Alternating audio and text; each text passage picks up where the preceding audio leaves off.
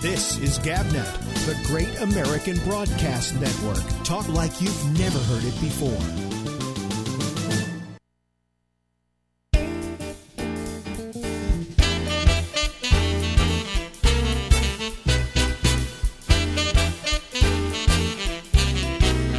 Hey everybody, how are ya? Hey, it's Alex. It's me. Yeah, it's your old pal, Al.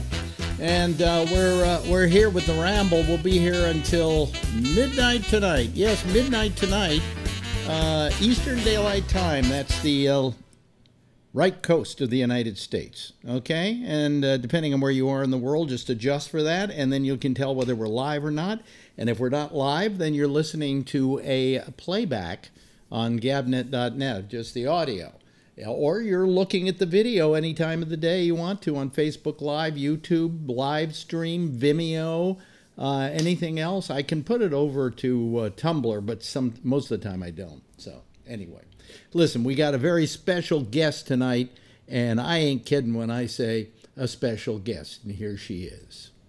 Ladies and gentlemen, staring you straight in the face is wife number 2. I guess that's the way to put it, right? Yeah, I think so. How many have there been? 4 or 5? Yeah. There have been 4. And she's out of sync today if we're showing the picture because we have no reason to know why. She was in sync a while back, then she isn't in sync. It's the great Skype gods, but I wanted you to see her face because this is amazing, you know.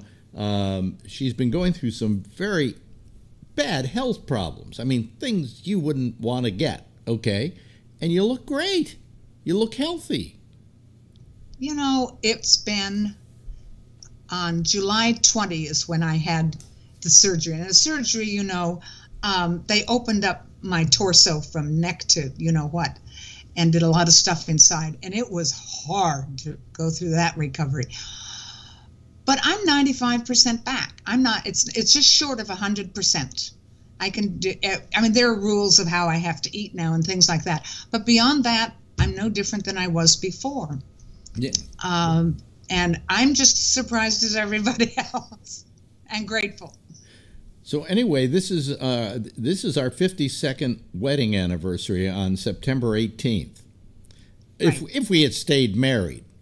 Right. We were married for how long? I can't remember now. It was about 6 years, something like that, 7? About 6 years, yes. Yeah. You know, sometimes you find that the two people who are married are not meant to be married, but then later on in life they find that they were meant to be friends, you know?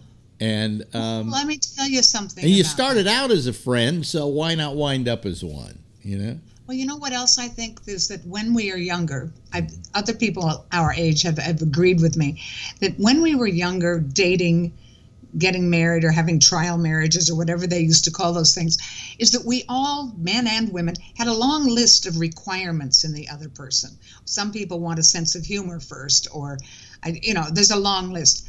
This age, I don't really have a long list. You either like somebody or you don't like somebody. And if there's some irritating qualities about them, if you like them enough, you can get by with those. I don't think we had that understanding and tolerance when we were young. Yeah. So, I mean, you're right. And also when you get older, I find marriage is different when you're older. I mean, I got married for the 4th time at a late age, okay, and her too. And it just has different dynamics. You know, you don't have the same, you don't expect the same thing out of it. You know, you expect the whole different things that you want out of it. And I think then I think early on you kind of marry out of, I don't know, some kind of lust. Well, not even lust many times, but just what I would call one of the worst decisions you can possibly make. You know, if you made that, you would not have made that same decision, say, at 40 that you made at 30, not the same decision at 30 you would have made at 20. You know what I'm saying? I don't know, because I only got married once. I never did it again. So I'm your one and only husband. I soured you on the whole idea. That's right. Oh man, that's terrible. That's terrible. Well, I don't know where to start with you because there's so much. That's what you used to say with me. I don't know where to start with you. I don't know where to start with you because there's so many aspects to your life. Number one is the current. I don't want to call it a predicament. It's the current. It is a predicament. I call it a predicament. Okay, the predicament. You have pancreatic cancer, but do they say you have pancreatic cancer, or now don't you have it because they took it out? No, they took out half my pancreas that had the tumor in it. Yeah. And they took out a whole bunch of lymph glands, 17 or 18, 3 of which have cancer cells. So a week from now, I start chemotherapy to try to attack those. Wow. But so they still consider you have pancreatic cancer then in that case. Yes. And then you go through this what might be grueling or not grueling. You don't know. It's different with everybody. They can't tell you. There's a whole long list of side effects you might get. Some people do, some people don't, and nobody can tell you. Wow. Crapshoot. Wow. Geez. It's amazing. It's really amazing that you've gone through this with such. Oh, you write about it. Let's tell people you have. Do you know you're the hardest person I've ever had to interview? I'm usually never at a loss for words when I'm interviewing somebody. Well, we were married for 52 years, but we knew each other for 7 years before that, so let's call it 60. But what happened is you have a blog. And it's called Time Goes By. It's at timegoesby.net. Okay. And I really think that you've done a marvelous job of explaining what you've been going through if anybody wants to read it there. And it's some of the best writing you've done, I might add, because this is something where you're talking about fear, you're talking about apprehension, you're talking about the process of going through this thing, about coming out the other side of the operation and having to go to the chemo, and you're very open about it. I mean, is this a catharsis for you in a lot of ways? I mean, if you didn't have this blog, would it be a lot harder? I don't know. What I do know is that the support from readers, from thousands of readers, is overwhelming, and that has helped a lot. And that until this happened to me, I was so healthy for 76 years. My primary care physician likes to say, Ronni, you're very healthy except for the cancer, which is a lot like, hey, Mrs. Lincoln, how did you enjoy the play other than that? Exactly. But I would write, even if I didn't have a blog, I would write a lot of this for myself because I mentioned it in today's post that the writer E.M. Forster said about 100 years ago, how do I know what I think until I see what I say? And I've always used just private personal writing for that. And so in that way, it's helped me. But now I put it out there in the public and get a lot of good reaction. It's really interesting. That's great. That's terrific. But, it is an interesting part of your life because you've led a very interesting life. All right. I mean, you feel your life was blessed as you look back on it with just being in a lot of good situations, like being married to me, for instance, which was a joy. No, you think that's a joke. That's not a joke. I had a wonderful career, completely unplanned. Didn't plan a bit of it, just followed one foot after the other. And it started because when you switched from being a music DJ to being a talk show host, and where you were working then wouldn't give you a producer, and it's damned hard to talk to people on the radio and still run a board and do all the commercials and everything. So I worked with you. Well, the other part of it, and let me say this, the other part of it, her mouth's still going to the people who are watching this because we're behind who knows how much. What happened is that I just am lousy at booking guests. I just don't know where to start. I don't have the gall to do it. It takes a lot of chutzpah, and you were great at that. And so, I had some of the great people on because you booked them.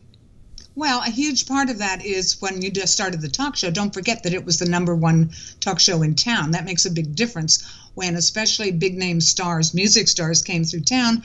They don't like to do interviews, and so they would agree with the record company, let's say, that they would do only one interview.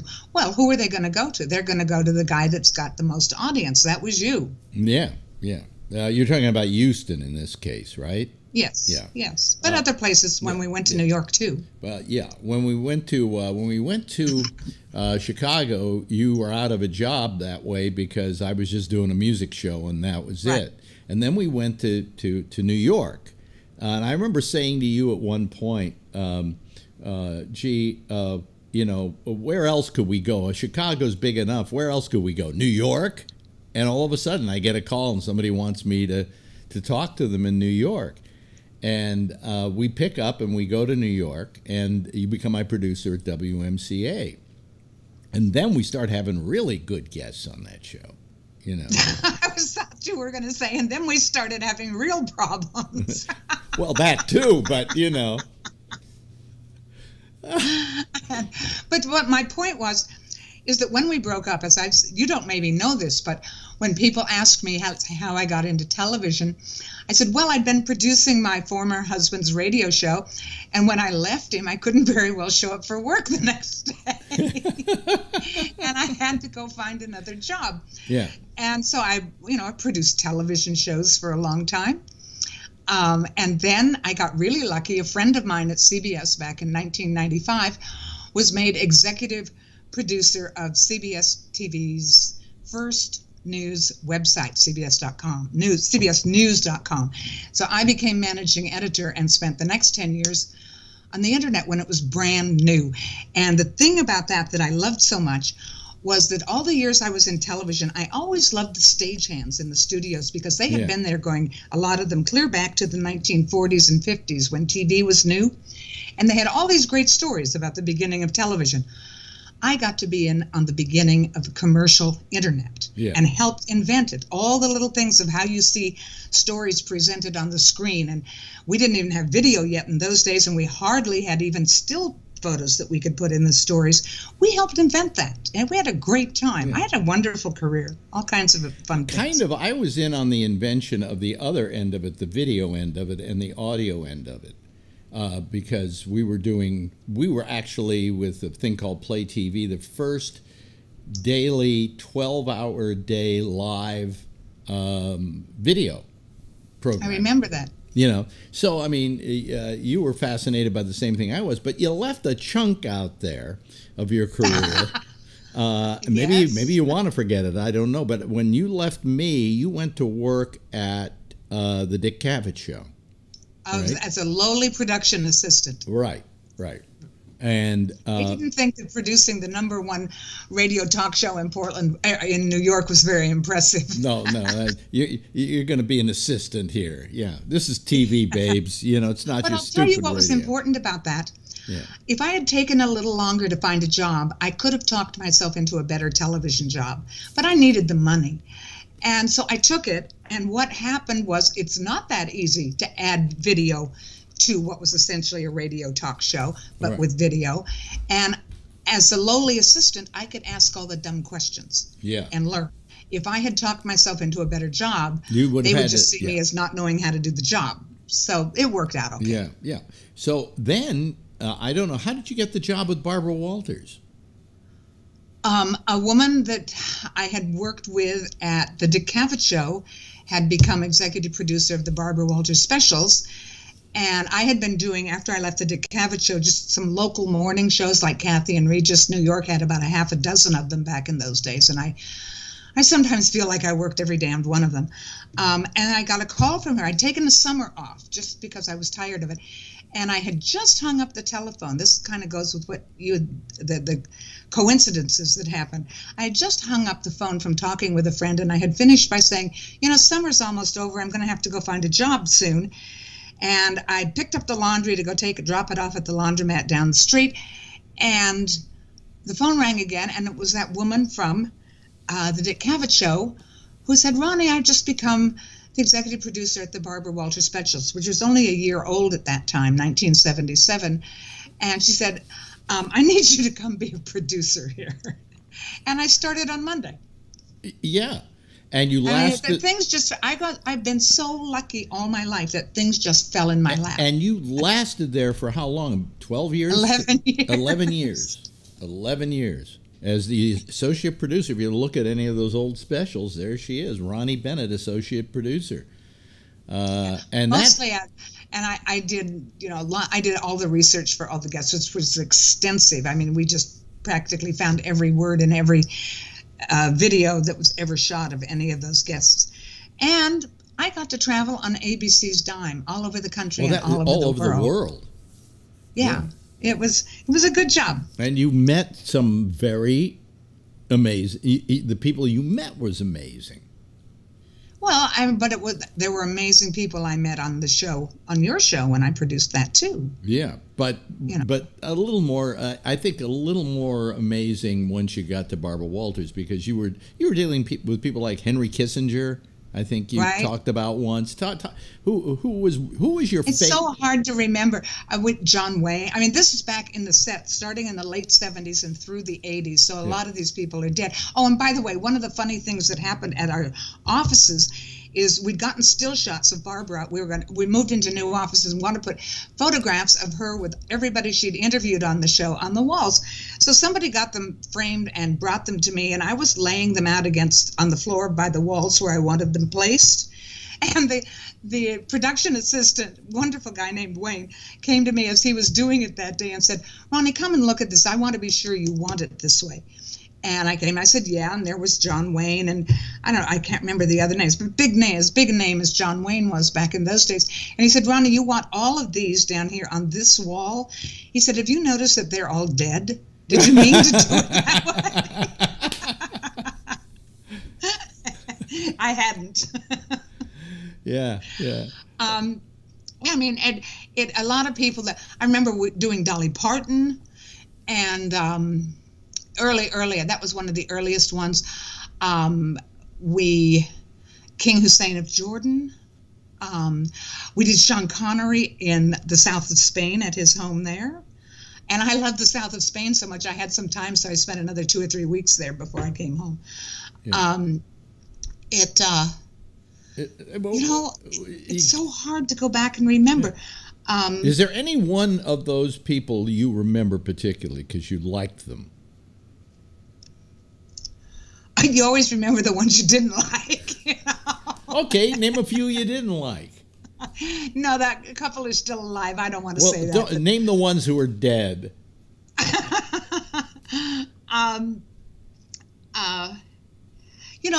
One that was really wonderful that doesn't. He is dead. James Garner.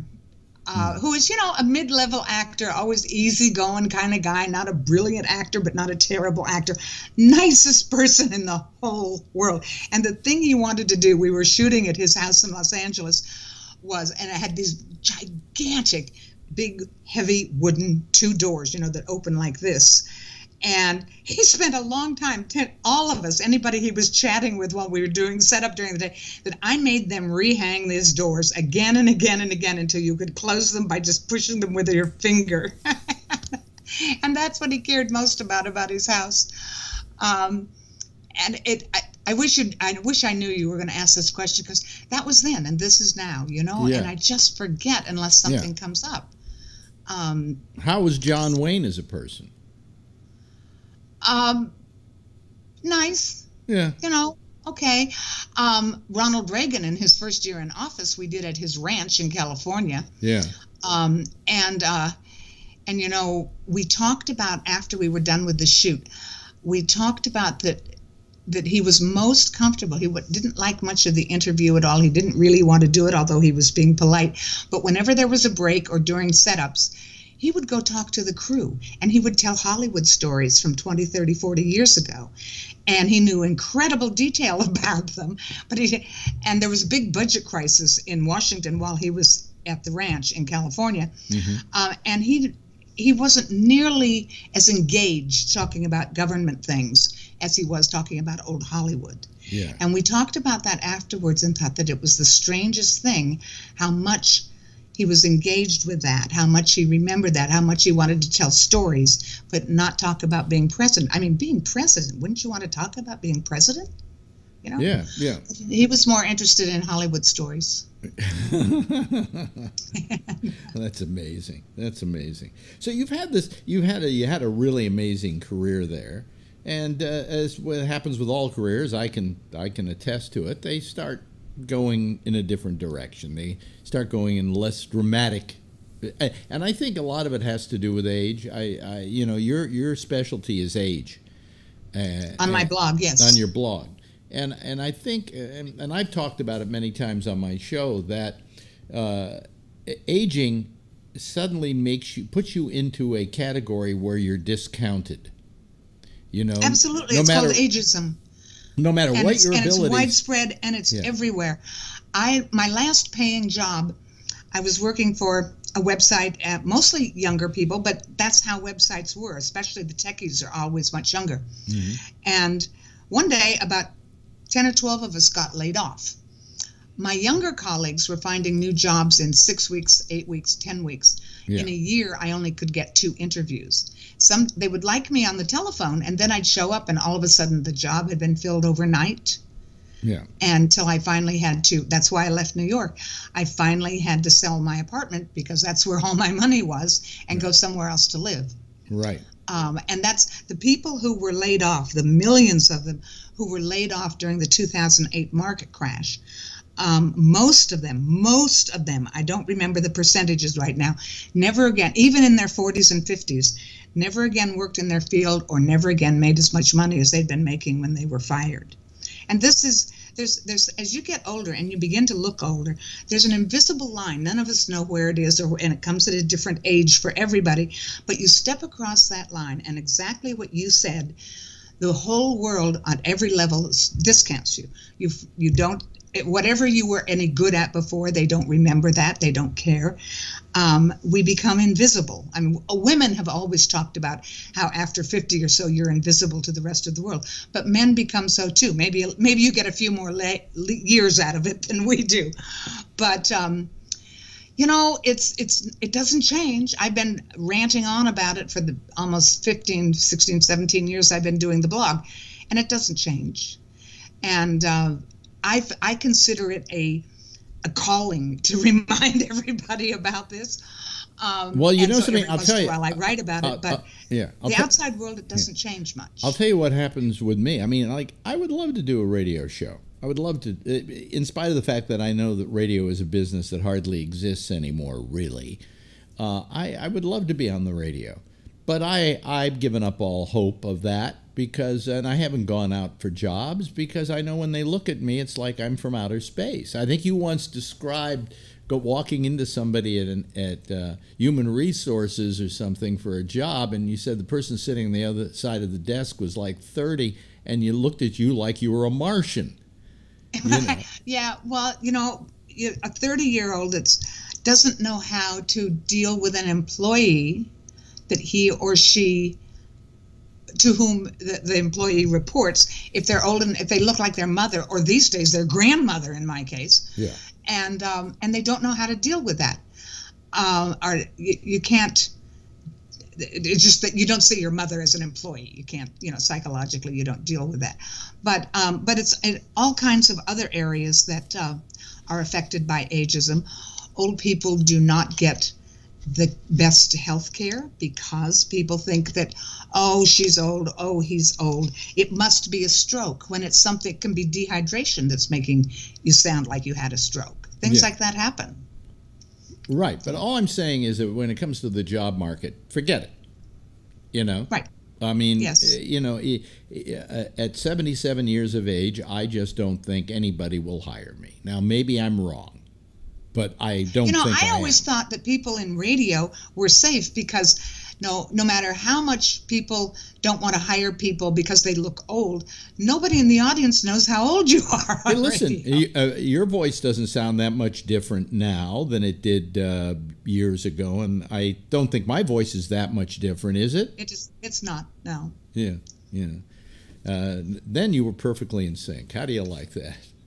Sometimes. It's just I think what you're dealing with on timegoesby.net is valuable, very valuable, and you're the only one I think that's speaking towards that topic in such an important way. I mean, you really serve the, I hate to use the word elder or senior or whatever movement. No. There's real language you should know about. Senior is old and dusty, and nobody likes it anymore. All right. And it's short for senior citizen. That was always awful. I like elder a lot, and there are elder law attorneys, and there are elder departments at a few of the states in the United States rather than senior departments, for handling those issues. Elder is good, and I like old. I don't like older because it sounds like you're trying to pretend you're younger than you are. Yeah, my wife says that. I'm an old person. Nothing wrong with that. My wife says that. I said, we're getting old, and she says, no, we're getting older. And I go, No, tell her to go with old. I mean, I have to tell you, the first time, early on, I made the decision that I would refer to old people as old and as elders. And everybody, you grow up learning to speak about old people a certain way, and nobody questions it. But now I was questioning it because I saw myself becoming an advocate for old people. So the first time I wrote the word old person, it was really hard. I'm really going to put that out there on the internet where the whole world might read it. And I did, and every time I needed to use the word old. Elder didn't bother me because I think it's a fairly elegant word, but old bothered me. And after about 2 weeks, you've done it enough times, it's just normal. And that's why I tell people like your wife, use the word old, use the word elder, because before long, it will be as normal as calling a little kid, Yeah. It just becomes easy to say once you've done it a few times. Yeah, well, I mean, I just, I don't mind being old. I mean, I turned around the other day and looked and said, I'm 77 years old. God, that's old. But I don't mind being old. I just mind all the aches and pains that go with it, I've got this little thing wrong and that. Talking to you, I shouldn't even complain about it. But I wrote about that the other day because a lot of my readers had said, well, my problem compared to yours isn't a big deal at all. Every problem is a big deal. Every problem. If you're facing pain every day. And it's a crapshoot. None of us knows what's going to happen to us. Right. And some people, a few people get to the grave without anything big deal happening. Most of us are what you're talking about. There's this twinge here. Is it important? Should I look into it or not? Or creaky joints. The worst part about it is you know me. I'm a hypochondriac. So anything. You mean you never got over that? No, never. It's worse now that I'm older than when I was younger. I'm glad it's Marjorie that has to hear it instead of me. Yeah, well, she hates it. And she's not very nurturing in that. Plus the fact that going to a doctor is her hobby. She has all these doctor's appointments she goes to regularly, the insurance company's getting to hate her. So, But, there's so much to talk to you about, and right now so little time. I would love to do this more, because what you have to say about aging and what you have to say about just life in general is refreshing. Absolutely refreshing. Oh, you're very kind. One of the things I try, particularly since this cancer began, I wondered if I was going to write about it at all on the blog, and then I realized it was taking up so much of my brain space that there probably wasn't going to be a blog unless I wrote about it. And then I realized that whether mine is pancreatic cancer, someone else has very bad arthritis, someone else has diabetes they're trying to manage, and so on. It's the nature of old age that you get something, and many old people have several conditions or diseases they're trying to juggle. So the subtitle of my blog is What It's Really Like to Get Old.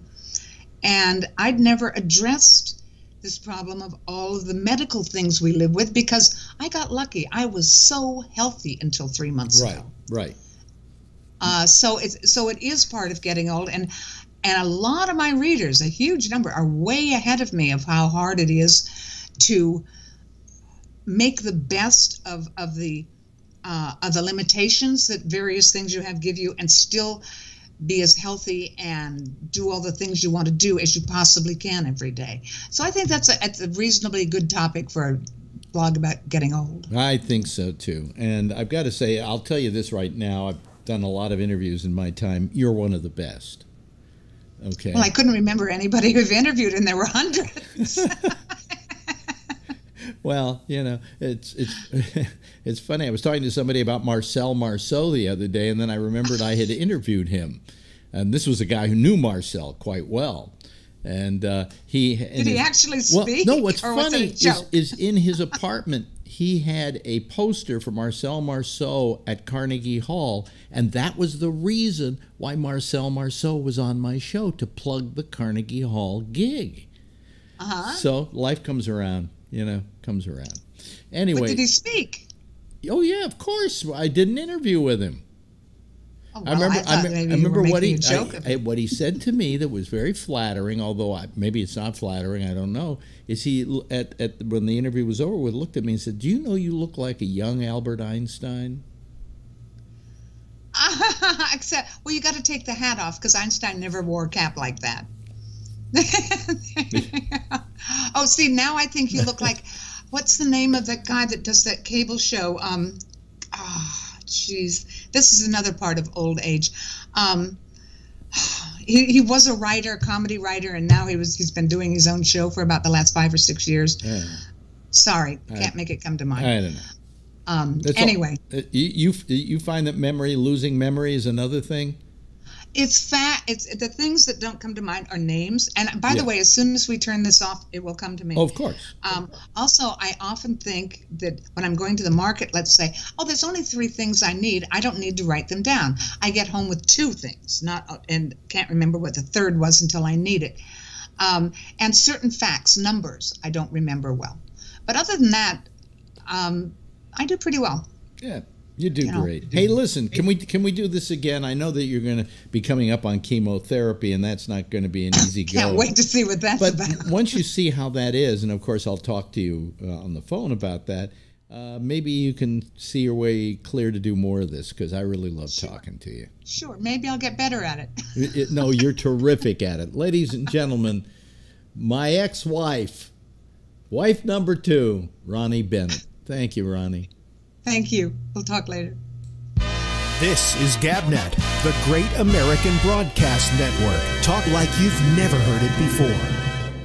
And that's that's wife number 2. Sorry for the fact that it wasn't in sync, but there was something with Skype that day, and I've had it happen with Will Durst too. Stuff that goes out to the other coast.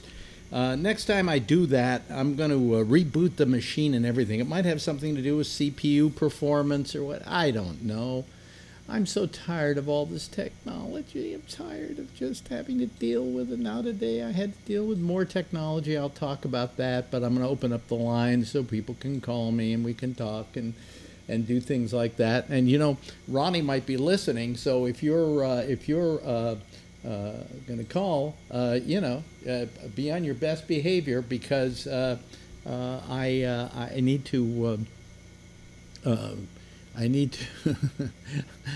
I need to impress her, okay, with what we do here, our little dog and pony show. Okay. We are not here to please you on the air. I don't know what that is exactly. That's an old, okay, here comes Mike. Mike's the first one in. Hey, how you doing? I saw the interview with your ex-wife. Yeah. That was excellent. Yeah, she's terrific. God, she had a lot of information. Yeah, she's a good interview, is what she is. Yeah. So I'm hoping that we get to do it again real soon, because I think she's just great at it, and I've talked to her about maybe even if she's up to it. You know, she's going to go through something pretty grueling soon. Yeah. And we don't know yet how she's going to react to it physically, and so there's a good question as to whether she will be able to do much stuff like this after she starts it. On the other hand, she said some people do chemotherapy and it's like a walk in the park, so we don't know yet, and we'll find out. But I wish her the best, Yeah, I do too. Yeah. And she's just terrific. Let me see. Here comes Rob Alfano. Hello, Rob. Wait a minute. Is he there? There he is. Hello, Rob. Hey, Alex. How are you? Man in the dark. Yeah. Backlit. Backlit. Backlit. There's more light behind me than in front of me. That's my light. Well, it was a wonderful, wonderful interview. I think so. She is so regal looking, very attractive. Yes. And so well spoken, and wow. It's interesting that I'm glad you said that, because as I was looking at it, and the reason I ran the video, even though it was out of sync, is I wanted people to see her physically. Okay, she looks better today than any time I remember her in her life. Okay, if you go onto her site, she has pictures of her at all these different ages. And I've got to tell you, she looks better right now than she's ever looked in her entire life. Wow. Yeah.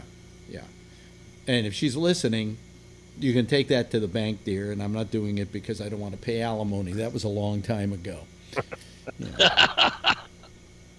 Yeah, my dad, when he had the pancreatic cancer, did extremely well with very little impact on him when it was time to do the chemo. Really? Yeah, very little. I mean, a little bit of nausea here and there, but really didn't even lose his hair. Maybe you get worried about that, though, because then you figure it isn't working. No, it actually worked for a very long time. My father screwed himself. They found out, when you go for something like that, and they're finding out, and they did a complete body scan on him, and they found that he had, in addition to this pancreatic cancer, that he had an aneurysm in his aorta. Yeah, and that freaked him out so much. And the doctor said, "What are you getting freaked out about? At your age." So what happened was he was getting better and better, and his markers were getting better, and the tumor was getting smaller, and all of this was going on. And then he got to a point where he said, I'm strong enough, I want to do the operation. And the doctors advised him against it. He had to stop his treatments and all that. And he did it. He did the operation. They fixed his aneurysm. But when he had to go back to the chemo, by then he just didn't respond to it the same anymore. Yeah. So he shouldn't have stopped. Right. Well, so I mean, I was talking to her about the fact that this went so well that I would really like to do something on a regular basis with her, even maybe do a little show with her, and call her, and then I could just kind of be, the sidekick, as it were. In order to facilitate it, but we may do something, But I want to make sure her health is the most important thing. Hello, Patrick. Hello, Phil. Hey. Yeah. So did you hear my wife, my ex-wife? Yeah. Huh? I listened to it. Yeah, very good. I think Marjorie would like me to refer to her as my ex-wife, and she would like me to refer to her as my ex-wife. So. Now, my mother, she had breast cancer, and she had the breast removed, took the chemo. She lost her hair. She says, "Oh, the hell with it! I'll just get a wig." When her hair came back curly, she goes, "Hey, this is easy. All I gotta do is just wash it real quick, just plop, plop, plop." The hair came back normal, and she's still kicking. It's just when she got the curly hair, she goes, "Oh, this is easy now. Just do a quick hair job, and that's it. I don't have to worry about nothing." Yeah. Her hair came back real super curly. She goes, "I wish I had this curly hair when I was a kid." Not now. Not now. Yeah. But she used to hate the wigs, though. Yeah. Anyway. She had an Avery Gabor wig. She says, "Too hot, wrong color." Really? Okay. Yeah. Oh, she used to complain about that when she all of us tried to sit there and laugh at her. Yeah. Anyway, so, Alex. Yes, Tim. It was great, and we should all thank you and her both for your service, because what you guys do is very important to our country. Yeah, or for as long as I continue to do it. Yeah. They should have never interviewed Kissinger, but other than that, great service. Well, Kissinger is very interesting. I went to a Commonwealth Club thing with Kissinger. And Al Capone is interesting, Phil. Yeah. Hey, I do have an answer to something she said, because she said, we don't become invisible. Men don't become invisible till later in life. Mm-hmm. But we don't live as long either. So we kind of become invisible and then we die. Tim, you're invisible on every one of the shows. Yeah. I don't know. It's working. My cloaking is working, Phil. Yeah. Hey, I saw some of your photographs. They look very good. Oh, thanks. Which ones? From the rock band. Oh, thanks. Look very professional. You do a great job. Thank you. Yeah, I do a better job there than I do on the radio, huh? But I don't know. You still lay carpet like nobody's business. Yeah. You can with the tack and the hammer, right? You can do carpeting with the best of them. Yeah, absolutely. How many million square miles of carpeting is going to need to be replaced after the hurricane? Well, that's the insurance companies are working overtime on that. I had to call State Farm today for one reason or another for one of my clients, and they had a special thing for Hurricane Harvey, press 1. Jeez. Wow. Yeah, it's not looking good because we have Jose coming. Was Jose born at the exact moment that Trump decided to kick DACA? I think he's a dreamer. Yeah.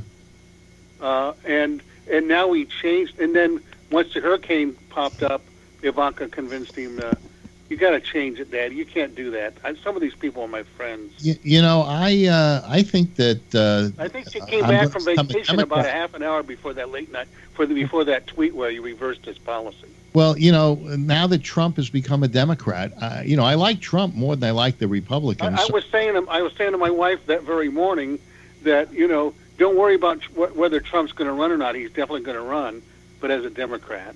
But George Wells said today he's going to run as an independent. So he's not quite there yet. But I don't think he's going to be in any shape to run physically. No, okay. No. This is the only his only thing at the presidency. Yeah. The only question is whether Pence will be in any shape to run legally. I don't think Pence wants to run. Oh, I think he does. I think look, any political animal in Washington, and he's one of those political animals. He's raised more money in a PAC than any other vice president in history. That's what you want to be. That's what you grew. That's what you've been doing all this shit for in the first place, is to be a president. Oh, yeah. Well, it'd be funny because they wouldn't re-elect him governor of Indiana, a very conservative state. Yet he's going to end up being president, unfortunately. Yeah. No, I don't think so. But I don't think the Democrats have it. The trick is, though, you'll have to have Pelosi as the vice president. That or Chuck Schumer. Because we're all we're a big, happy family now, Phil. You're going to have to get used to it. Yeah. Well, hey, Trump is referring to Pelosi by her first name. Now he calls her Nancy. Maybe he read his Bible. No, that's possible. Somebody got him to read the Bible. I don't know. Well, I think I can't say that I'm disappointed that Trump has suddenly made nice with the Democrats. Because if he finds any kind of solace with them, he will probably change his opinion to fit the suit. And wants to win. He was getting too much negative news coverage. That's what made him change his mind. He just said, "Look, we can't delay this aid," and he said he didn't want any partisan infighting, and so he said, "I'm just cutting a deal, and if you don't like it, tough shit." He's also changing his mind about DACA too. I don't Right, think but- he ever had changed his mind about DACA. No, he was forced to make this decision by Sessions, who said when those lawsuits It's hit illegal. in 2 weeks, he wouldn't support the lawsuits from the states, and that the DACA would die because we would lose the lawsuit. So it was Sessions who decided to do away with DACA. Yeah, but he said, Trump. look, there's 6 months. Send it to Congress. If Congress can't do something in 6 months, he'll revisit it. You know, and Right, but before he was going to let it die, but Right. he changed it 24 hours later. And maybe he's maybe No, he's I don't- human. he was always going to say he never said he was going to let it die. He said he was going to kill it so that it went back to Congress. No, and but if you were a dreamer, you would have to assume it's going to die. well, you can you know what happens when you assume, right? Who do you make You know what ask? happens when you don't assume? You get carried off by No, the. no, by the no. ice. Hey, I do have a suggestion for my congressman. All these they're doing some big ice raids this week, according to news report. Are we I really? think Are they we should really stop getting the into ice raids politics? and- Are we really getting into politics this early in the show? What? You want to wait? stop. Huh? Well, wanna wait we a- just got through with a half hour with my wife talking about some very important things about old people and about you know. That's Yeah. politics, And too. yet here comes Tim with his usual political bent, and we're off to the races. And this shit is getting to bore the fuck out of me. You know? And you shouldn't talk about Jeff like that. I'm not talking about Jeff like that. By the way, best clearest picture of the night goes to Jeff. Oh yeah. Really? Oh, that's like that's high def. That's yeah. Your pacemaker may be giving you additional strength there. Yeah. Well, Plus, my other sometimes- problem is I haven't got a clock sitting in front of me tonight. For some reason, it didn't. When I rebooted, it didn't. It's 51 minutes after. Yeah, keep giving me time signals. All Anyway, so I so the cable people came today and replaced my whole system with the new system. Was it good? Huh? Did they Yes, do a good yes. job? Except in the bedroom, my set is overscanning, and I don't know that it hasn't been overscanning for a while. And What's overscanning? Overscanning that the picture. Some of the stuff is outside the picture. You know, it blows. Oh, it it's out not a little fitting. bit. Well, no, it's fit to 16:9. But I Yeah. looked up and I thought I had done it when I was trying to set it and see if we could get it working.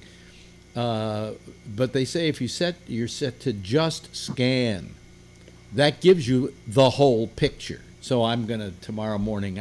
Girlfriend was giving me a bad time because she was trying to watch tennis and I was trying to fix the TV set so she could see the whole tennis game, the whole tennis match. Instead, she was seeing, the sides were cut off. I had some computer issues today at work.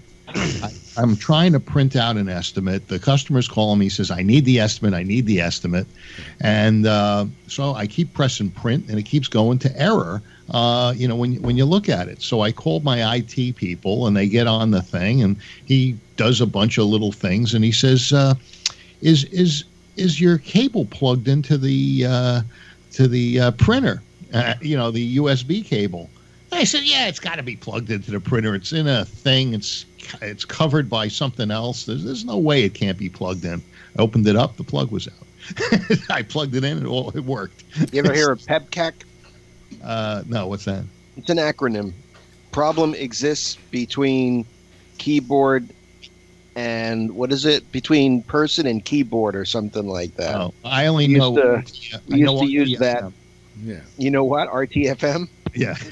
Well, this new system they put in, what happened to Tim?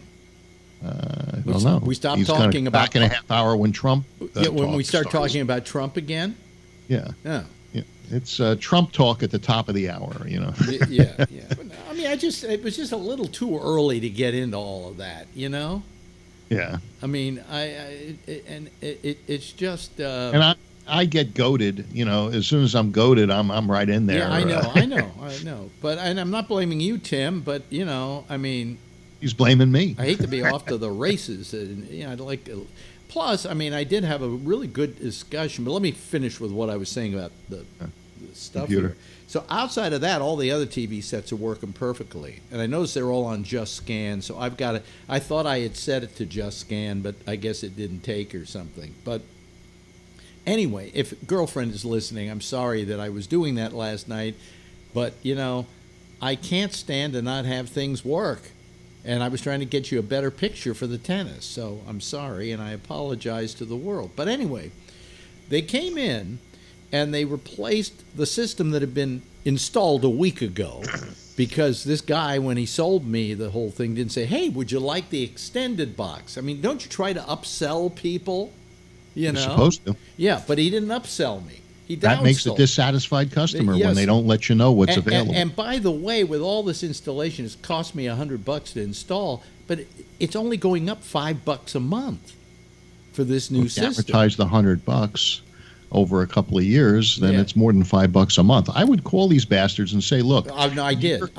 Your people shouldn't have charged you the $100 because they should have offered it in the first place. I did, Phil. Especially, I did. Have you ever tried to talk to lackeys today who have no individual ability to make a decision and just say, yeah, oh, just you call customer service, you know, at and you tell Amazon, them, at don't Amazon, go back to my old people.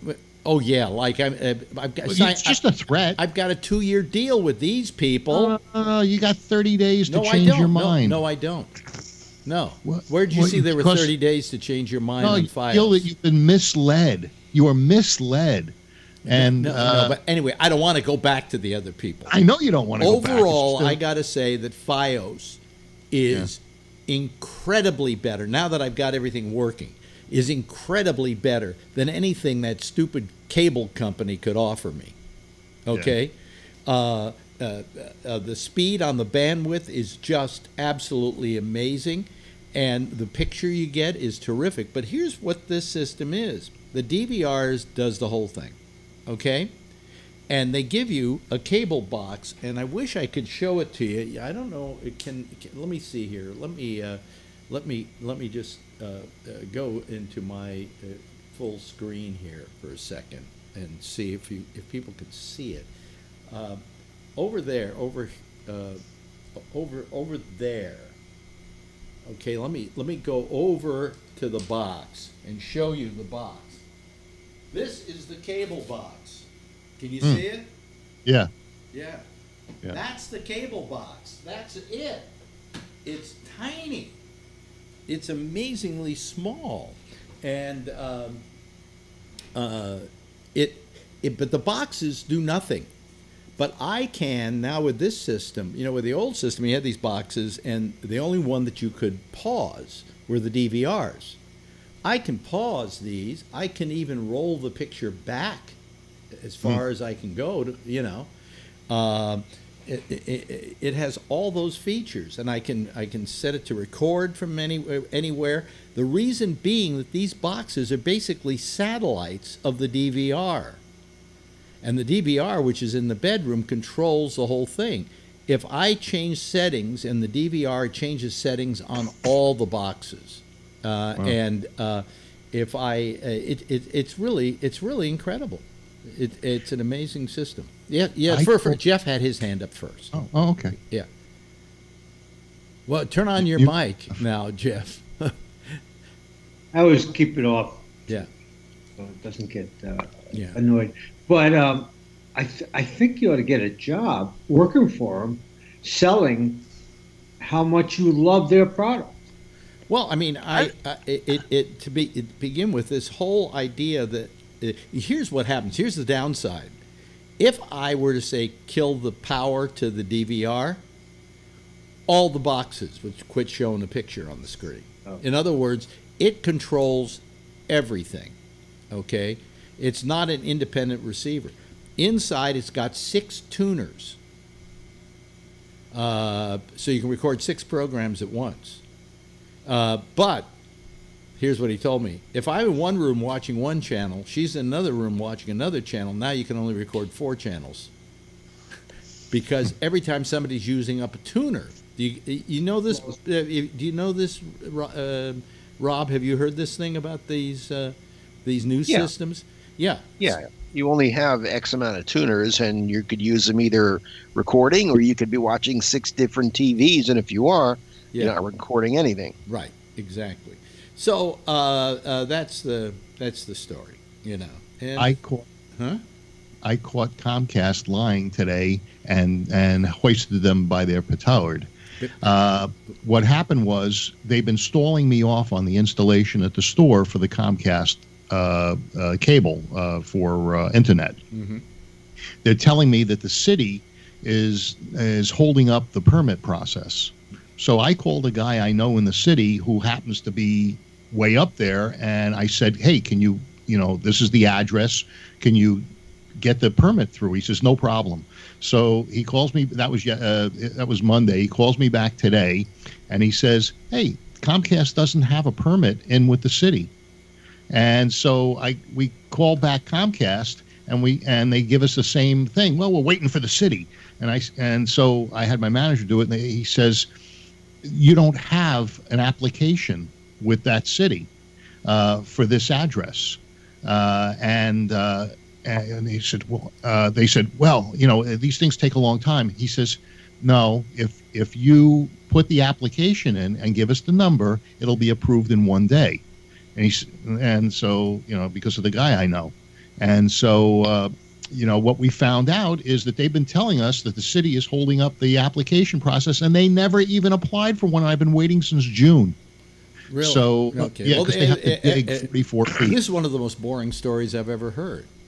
Well, hey, I caught the cable company lying to me, and I was able to challenge them on it and show them that they couldn't get away with it. The story surrounding it is so mind-killing. Well, then maybe I need a rim shot. No. Oh, no. Oh, don't do that. Don't do that. It's 1 minute past the hour. Yeah, yeah. And Tim, if you want to call back, we will be talking about politics soon.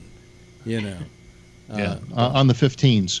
But he was just going to war tonight, right? That's what he lives for. That's what he lives for, and I don't mind it. I think it adds to the program. But geez, give us an hour without this shit, Well, I don't know how he spends his entire day looking stuff up. You see these guys with the tinfoil on the hats and all of that stuff, and his whole life is consumed by Trump. I think the only thing that I know he does for sure is he jerks off to Rachel Maddow. But that's beside that. That's a waste of time. That's a waste of time. Yeah, I mean, she's not playing on the same team, right? She's hitting for a different league. Yeah, right. Oh boy, how you doing, Patrick? I haven't talked to you much tonight. I'm doing all right. Yeah, what did you think of my wife, ex-wife?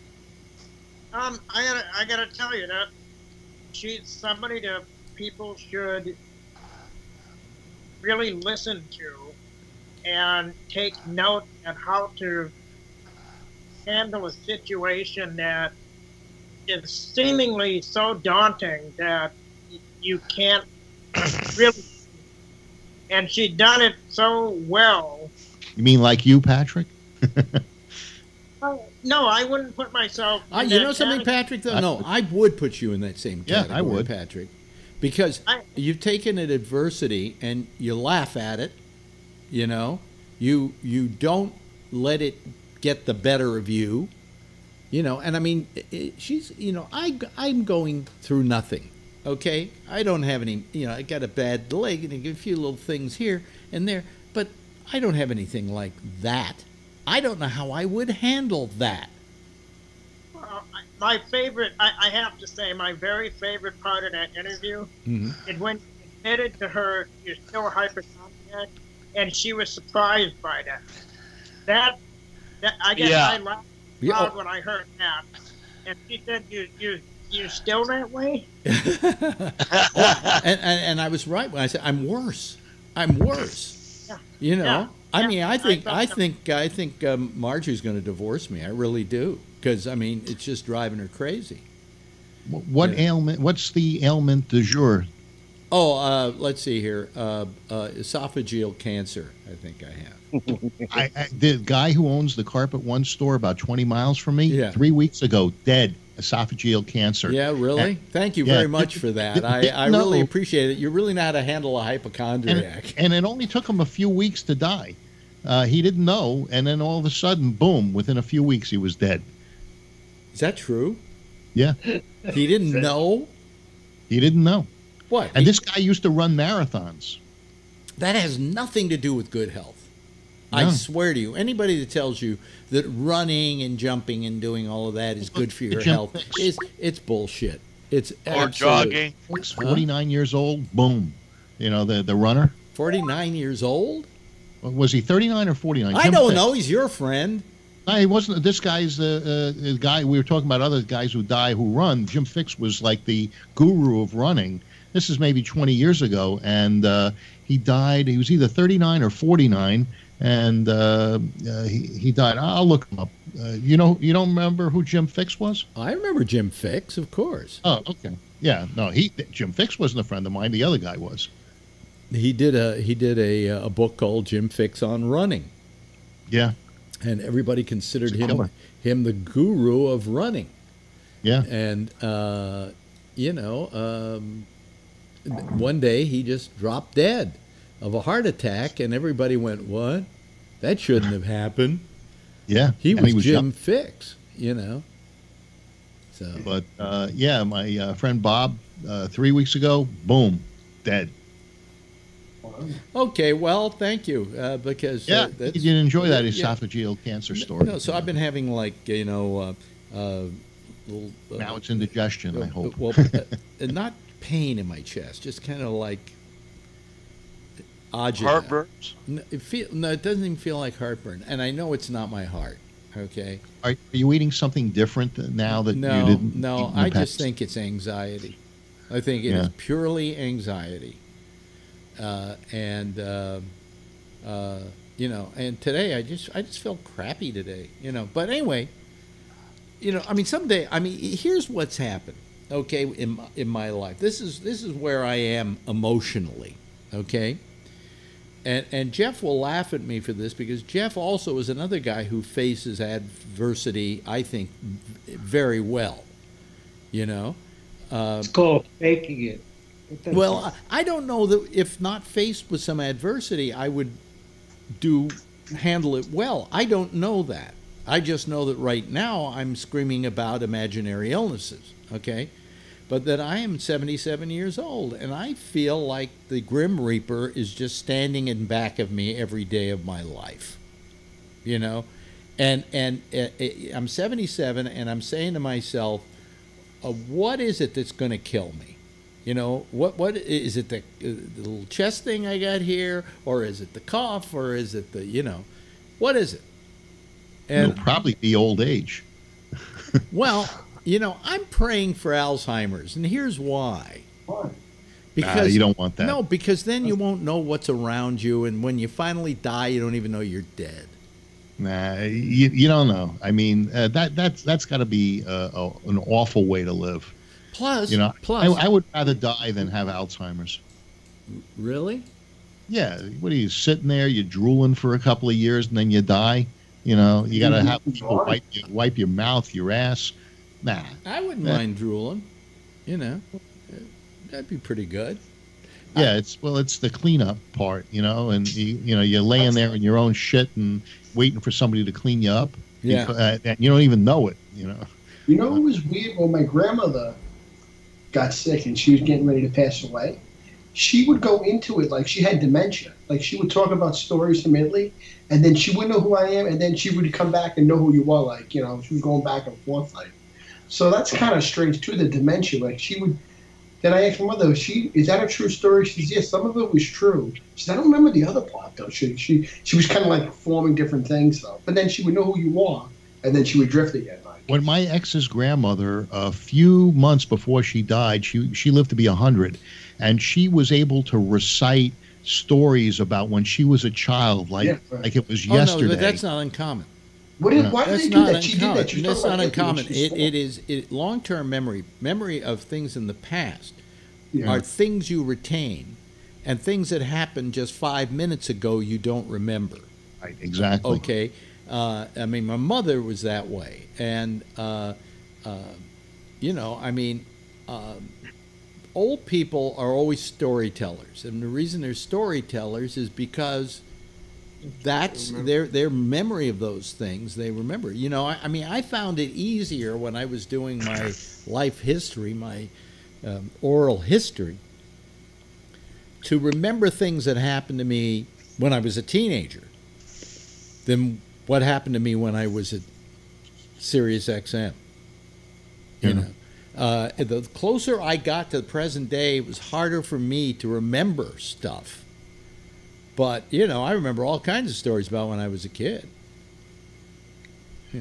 Hey, welcome to the wonderful world of Alzheimer's. So when you get older, it's kind of amazing. So when you get older, you remember more of your past than when you were younger.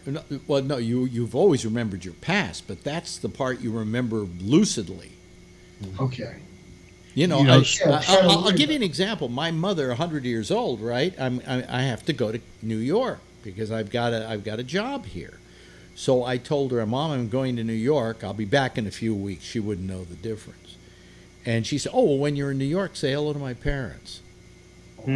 Drop by and see my parents. And my immediate reaction was, Mom, your parents have been dead for years. And she says, they're dead? And she went into hysterics. Oh, no. That's it. She went, and I said, I'm never doing that again. Yeah, I'll go see your parents. Okay? You know. Yeah. Well, my grandmother was telling stories when she was from Naples, when she was small, before she came over here.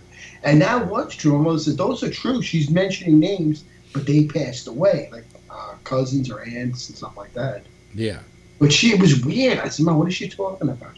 She's telling stories when she was young. And she was accurate with certain things, and certain things my mother didn't really remember because she was probably too small to remember everything. Yeah. It was kind of strange, yeah. Do you remember? Then she would know who you were and just be in the present. Alex, do you remember a thing called Lottie's Fountain in San Francisco?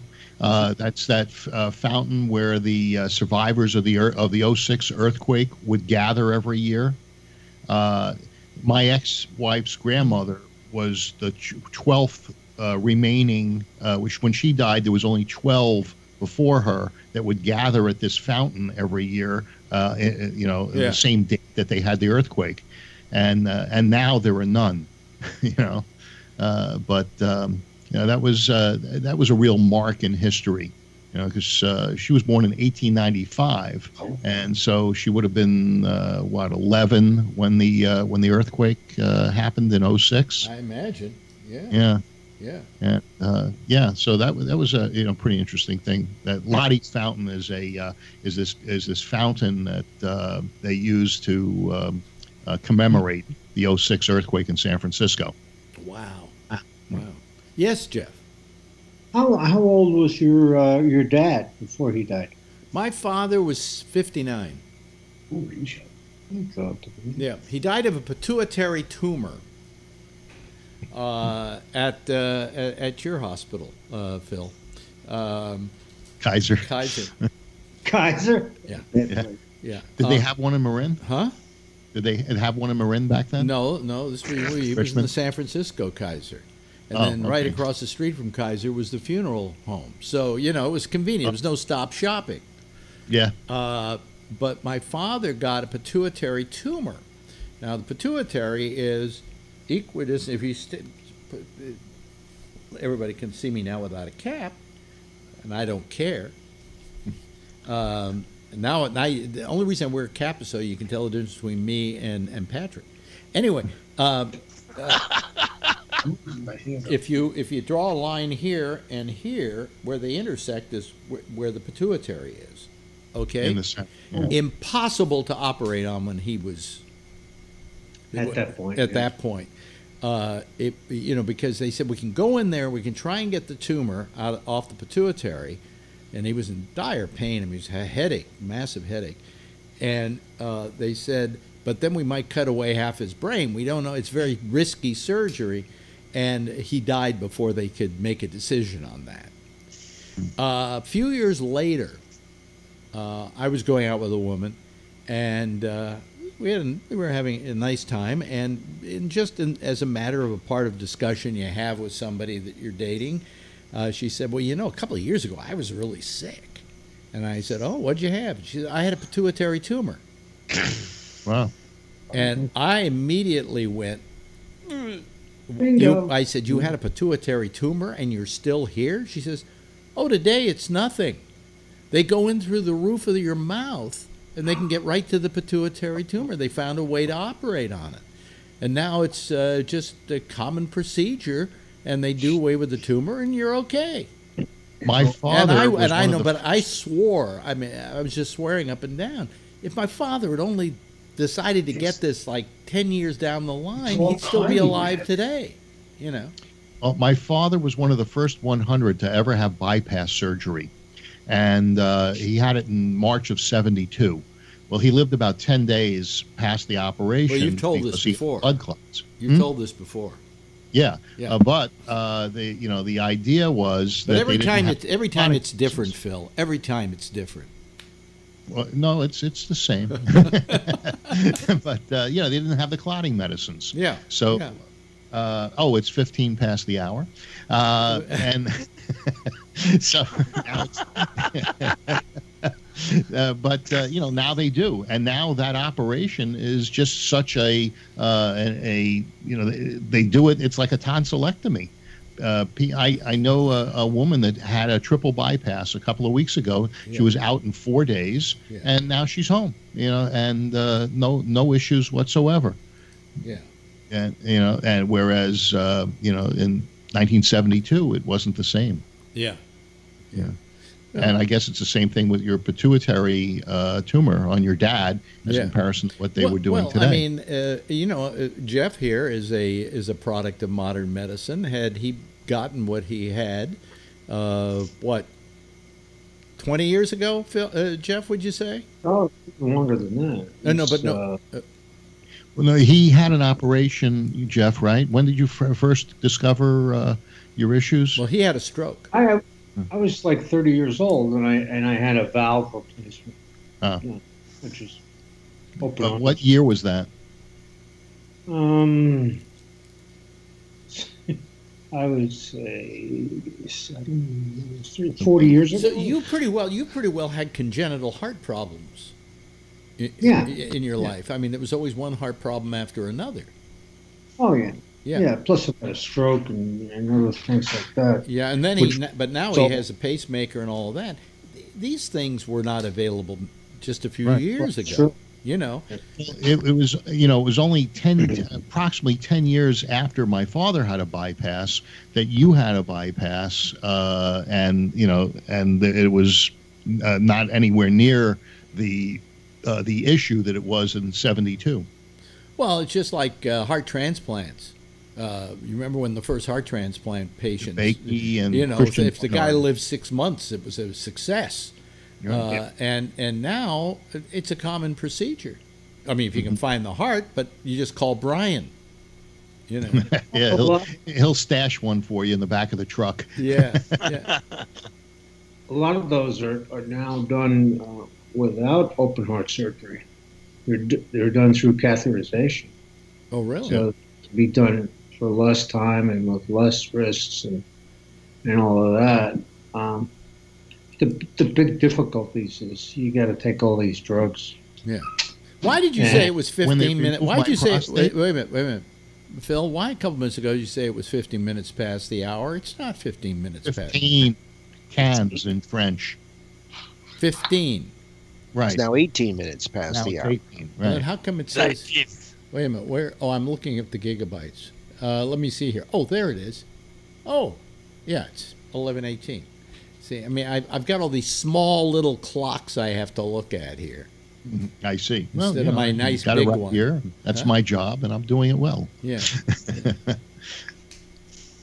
But what were you going to say about your situation?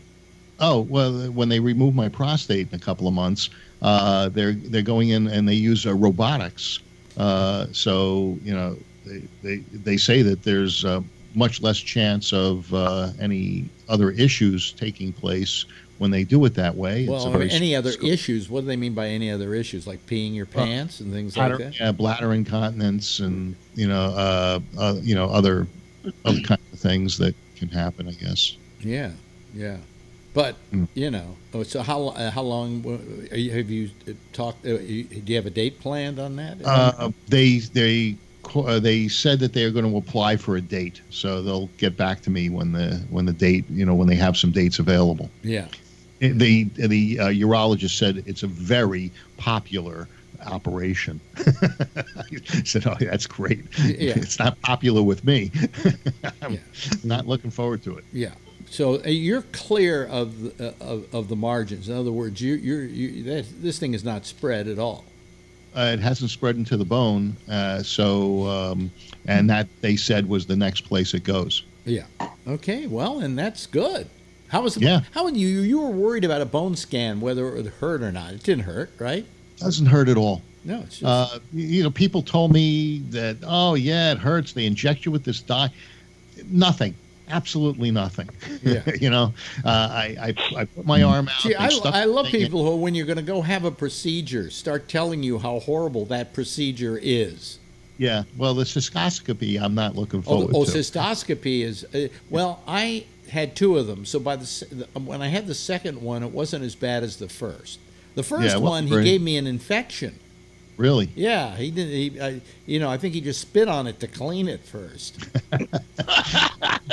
I just got done taking Cipro because I thought I had a prostate infection, and based on some other things. So I got Cipro. I just got done. How did you get Cipro? Did your doctor give it to you? Yes. Oh, okay. My nutritionist recommended it. I told my doctor what she had discovered through the blood test. Terrible, though. I know, and so she said, Cipro, that it works on the prostate, and so when I told the doctor what she had discovered, he says, "Well, it's pretty good." So they prescribed it. Yeah, but anyway, the fact is that it is one of the more popular operations as you get older. I mean, prostate cancer is pretty common. I mean, I suspect I will have prostate cancer eventually. A lot of people say that. PSA, though. Get to be a certain Well, I have a low age. PSA, but it went up a full point the last time, so I'm going to take another one in about about a month from now. But still, it's getting larger. Otherwise, you wouldn't have the BHP symptoms. Well, I don't have the BHP symptoms. But don't you have to urinate a lot? No, I take medicine for that. Right, but you don't have the symptoms because you take the medicine, right. But your prostate got larger, and that's why you had to take the medicine. My prostate was pretty much the right size. But I don't know. Look. As you get older, your PSA goes up. They say that it's 2.5 if you're in your 30s. It's 4 if you're in your 60s. And once you hit about 75, you can go as high as 6 before they start worrying. Okay. So, I'm well within that range unless that year jump. I mean, and I could have jumped in that one, and then next time they take it, it's lower again, Could have been an infection, just like I think I had. Well, in any event, the point I'm making is that if you're a male and you live long enough, you'll probably get prostate cancer. But it's not aggressive prostate cancer, and they just keep a wait and watch and look and see what happens. In your case, they... what did they find out when they did the biopsy? They find some? Yeah. Yeah, they found some, but they said it was in the very early stage, and it was they used something called the Gleason scale. Right. And the Gleason scale. Yeah, and if it's too high, and away you go. Oh, to the moon. So if you're a Gleason 2, they don't even consider that cancer. Yeah. Gleason 3, which is what I have, they said, okay, it's just over the line. Yeah. So anyway, I don't know. I don't know. Mine may go up. He just said in 6 months, let's just look at it again, and make sure it just isn't going up rapidly.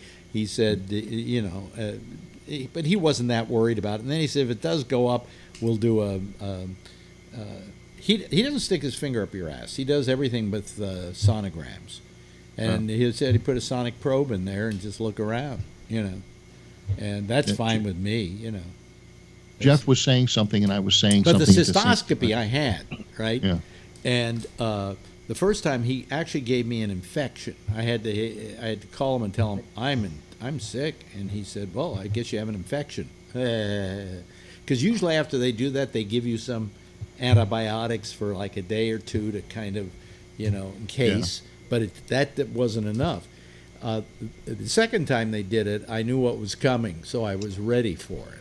And it wasn't as grueling as the first time. But I'm going to tell them if there's a way they can put me out or give me something that, is like a local put me out for a few hours kind of thing. Well, I don't understand about putting you out, why they don't. Yes, Patrick. You're talking about cystoscopy? Yeah, yeah. They put lidocaine on in you, right? Yeah. They first they take a syringe kind of like and put it in your dick and give you it deadens the whole area. Yeah. Now, I realize I'm paralyzed, and I get this done yearly. This is just part of my yearly urology thing. But the thing is, the lidocaine really, it numbs everything. And like Alex was saying, the second time around wasn't as bad. You feel more pressure than anything, right? Yeah. It is pain. It's pressure. And it's because you're expanding the urethra. Yeah. And you're going into the bladder. And so it isn't painful. That's probably why they don't give you any local stuff, because it's not a necessity. Because there's no real pain in it. Hold on a second. Hold on a second. Oh yeah, I agree with you with that. Diane Weeks just tried to call. I don't see her number here. I thought I'd try to call her back, but I don't see her having called here, and she just called. Well, Diane, I don't know why. Oh, wait a minute. Here we got more people. Here we go. Diane Weeks. Hold on a second. Let me see if I can call her and get her on the pipe, because it'd be nice to have a woman in this group. Especially a nurse. Yeah, she's a nurse. And here are a bunch of old people talking about their health. How's your health been, Rob? Yeah, I don't know. I don't even like this discussion. Oh, really? No. Well, yeah, because I'm a hypochondriac too. Oh, good. Well, You can compare notes. Well, or we can give each other I suffer in silence. We can give each other imaginary diseases. I guess we can't get Diane on the line. Well, okay, Diane. I tried. Yeah, I tried. I don't know why she's having trouble. Anyway, no, but we can. I can call you sometime, Rob. We come up with imaginary diseases. I don't know why all my life I have terrorized myself with hypochondria. You get sick, you go do something about it. Here comes Diane again. Let's see if we got her this time. Hello, Diane. Are you there? There we go. We're about to get a picture, I hope, of Diane.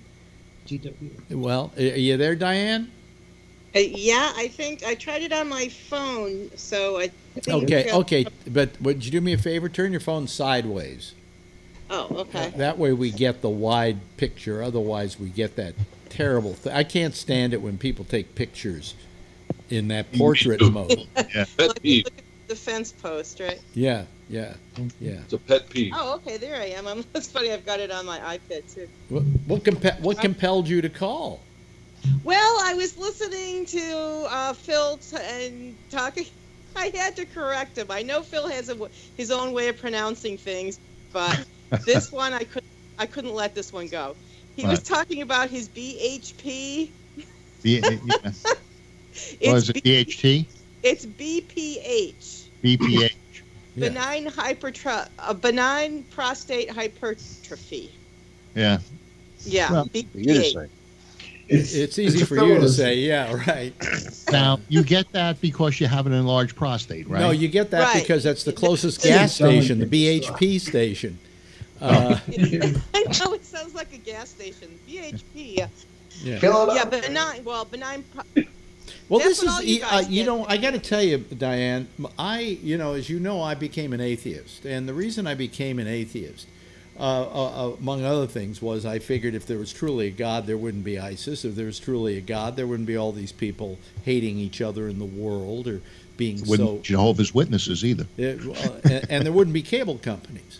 But the first time I realized there was no God was when I found out about my prostate, and that I was having a hard time peeing, and I was peeing a lot. You know, I was waking up 5 times a night, right, to take a pee. Yeah, sounds about right. It sounds about right. And I said, this is no good. And then I went and looked into it, and the reason is, of course, the prostate is this gland which supplies what we call the fluid that the sperm swims in. Is that the best way of describing it? Or as we used to call it, the guys used to call it pre-cum. You know, so it's needed. It's 30 minutes past the hour. What? What? It's 30 minutes past the hour. Thank you very much. We're gonna have to call him Big Phil. No, but anyway, and then I found out the reason why you have all these problems is because it is in a place. It is a donut-shaped. It's around. But wait a minute. Yeah, wait a minute. Hold on a second. The size of about a walnut. And what goes through it, what it surrounds, is the urethra, which is where your pee goes through. Right. Okay, or where it used to go through with Patrick. Where does it go now, Patrick?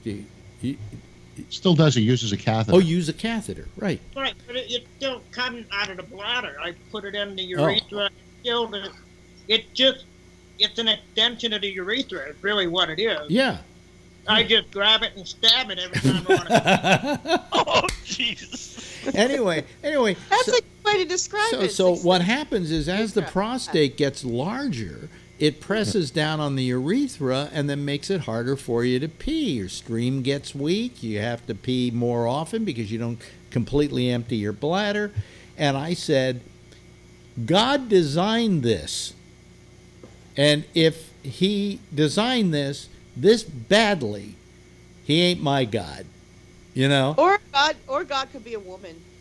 Could be a woman and did it because to piss. If Nay was hearing this conversation, she would have corrected you. The human body is a perfect example of perfect engineering. I mean, when you think about it, you know what your body is capable of doing and where everything is and how it all works with each other. If it comes out perfectly out of the womb, you've got yourself really a marvel of engineering, except for the prostate. Except for the goddamn prostate. No. And that has worried me all my life and given me a bad time all my life. And I think maybe it was because I like sex so much. I don't know. That's not what it is. But Diane, what can a man do to have good prostate health if they started early? What causes this stuff? You know, I mean, I don't know what caused it. Nothing causes it to enlarge. It just enlarges because of age. No, there's got to be. It's a normal process, yeah. Really? Yeah. Too many couldn't stay the same size. Yeah. Well, there's things you can take. You know, there's the Proscare and what's the other one? Oh, there's the two that we always get. Proscare is the one. Can't think of the other one. Is that like a vitamin? No, it's a drug. Do you give that? Do you give that as a prophylactic, or was it once the prostate is? I think they get symptoms of once the PS number goes up and. PSA. I'm not sure exactly because I've never worked that closely with urology, but Proscare not as much as the I can't think of the other one. It starts with a T. I'll tell you what. What's that stuff you take, Alex? It starts with that finasteride. Finasteride, and then but I also take Cialis. I'm taking the Cialis 5 milligrams. That helps. That helps. But the reason it helps is what is it? There's a what's that pill I used to take that it does the same thing. What it does is Flomax. Flomax, yeah. Flomax. It makes the prostate a little more cushiony. Generic version is temsucillosin. That's a generic name. Yeah.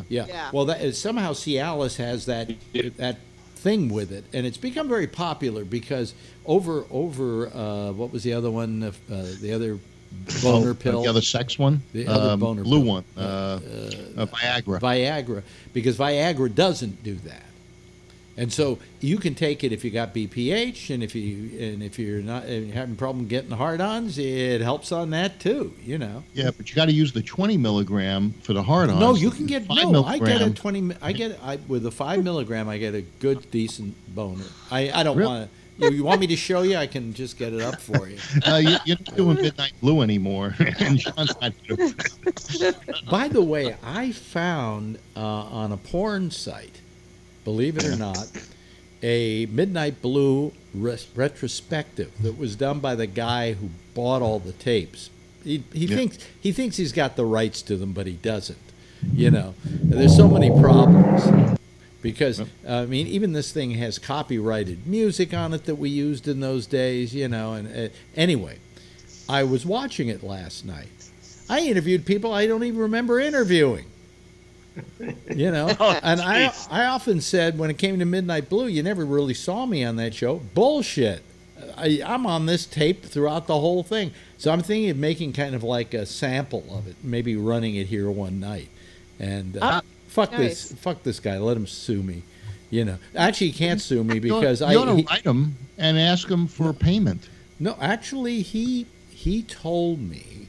I told him that when I met up with him, he bought. What he did is he got Al Goldstein when he was down and out, right? Yeah. And my friend Steve Gruberg and I wanted to buy all the Midnight Blue tapes from him. And he didn't sell them to us. So we were going to give him a good price. We were ready to give him 10, 15 grand, something like that, right? Instead, he sells it to this guy for $5,000, you know. And then the guy starts putting out these tapes with me on them. So I get a hold of him, and I said, do you have a release on me? And he said, well, no. I said, then take me off of those tapes. He said, what do you want? I said, what I want is the rights to any of those tapes for my own use. And he said, okay, I'll do that. You got it. I'll write you a legal letter to that effect. And I never, ever got it. Okay? But basically, he admitted that, you know, they don't have model releases on any of the people that were in it. Because somehow somebody didn't think when they bought the tapes, they didn't say, hey, where are the releases for this stuff? And the releases, I think, got thrown out with tons of other stuff when Screw Magazine got repossessed, you know, when the sheriff came by. So he got the tapes out fast enough. The releases, they were maybe in a filing cabinet somewhere that they threw away. Well, if you don't have the releases, the only thing you can assume is the people who signed the releases would actually feel, well, they had signed the releases and they must have them somewhere. Or they're dead. Yeah. Yes, Mike.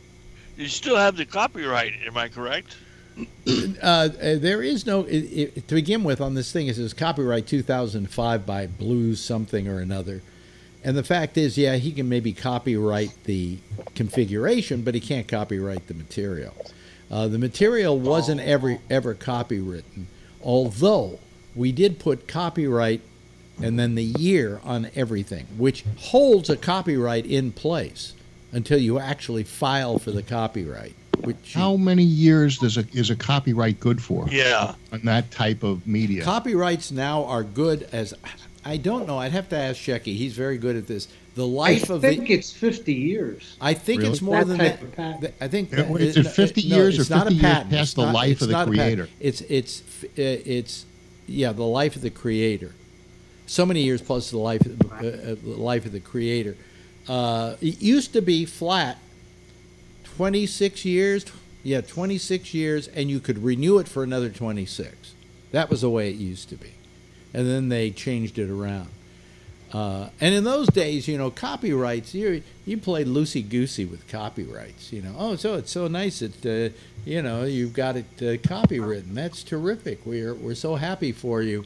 However, we're still going to play your music on the back of some naked people lying around and playing, because nobody ever sued you for playing stuff in those days. Today, with the Digital Millennium Copyright Act, you know, it's all Oh. You know, you just can't just. I can't. And years ago, I would have played music on this show. Okay. Yeah. Well, there's a friend of Mike Allen's that called me up one night and said, "Oh, you know, I'm doing this live thing."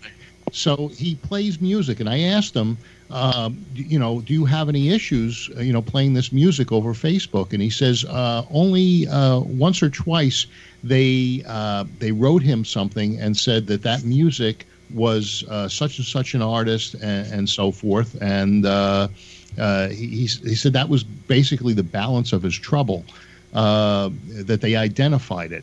I don't know where it goes from there, but now he claims that if he just says that he's playing this song, that's good enough. But I don't think it is. Yes, Tony. I can add something to this you might find interesting. You're talking about like copyrights and stuff like that. Yeah. I don't know if this might pertain to it, but I'm reading a book on the creator of the fantasy game Dungeons and Dragons and War Games, and the guy who created it with another guy.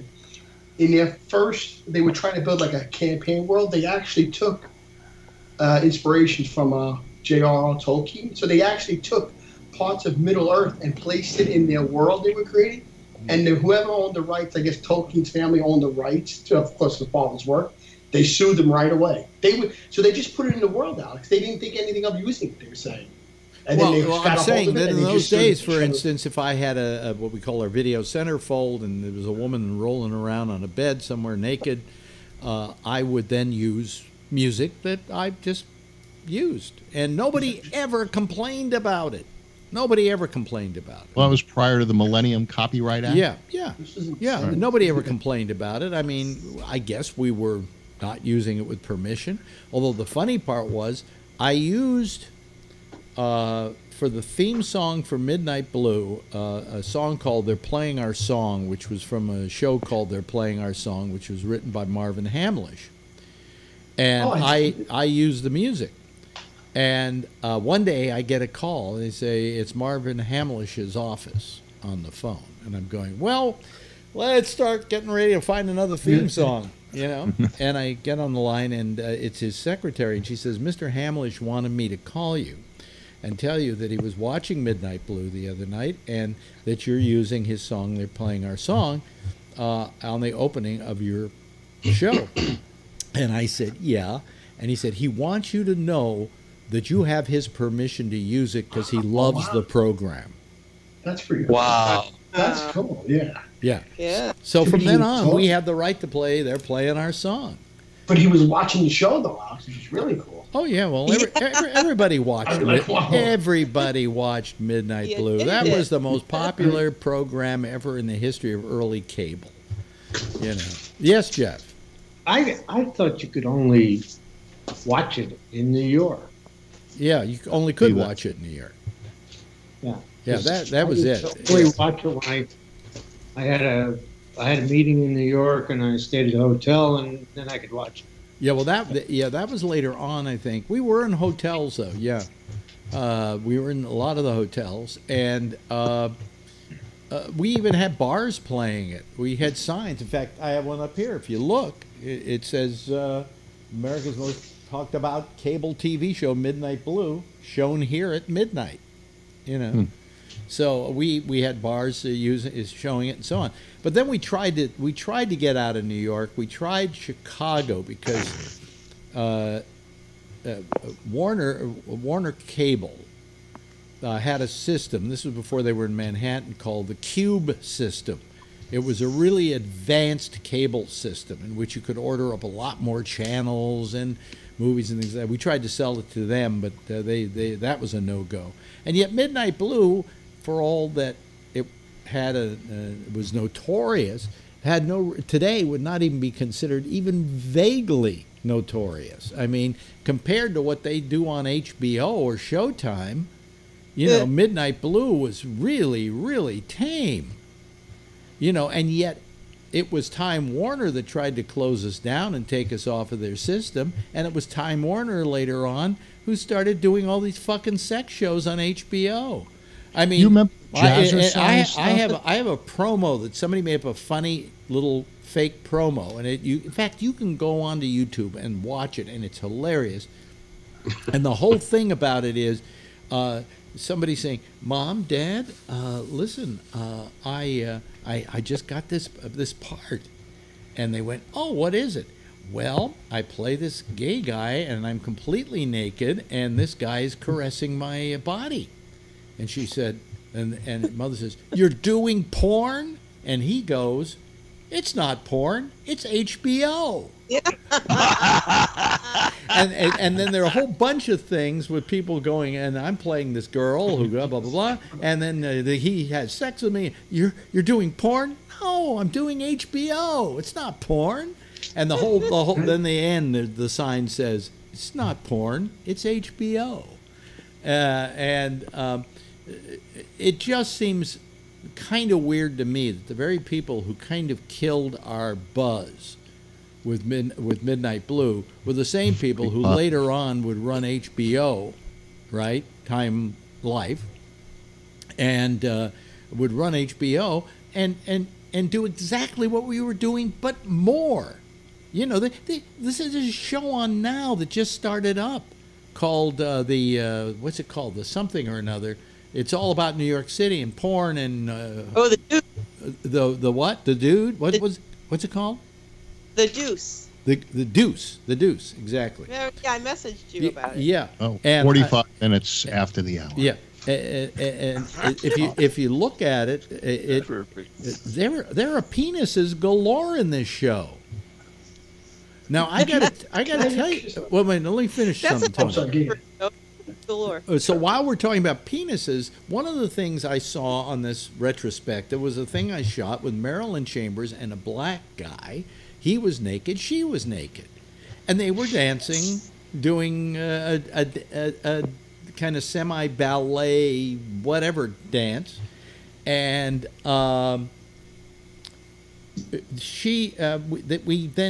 cable company always got our tapes ahead of time and said, well, they called me up and said, we can't play this week's show unless you take out that Marilyn Chambers segment.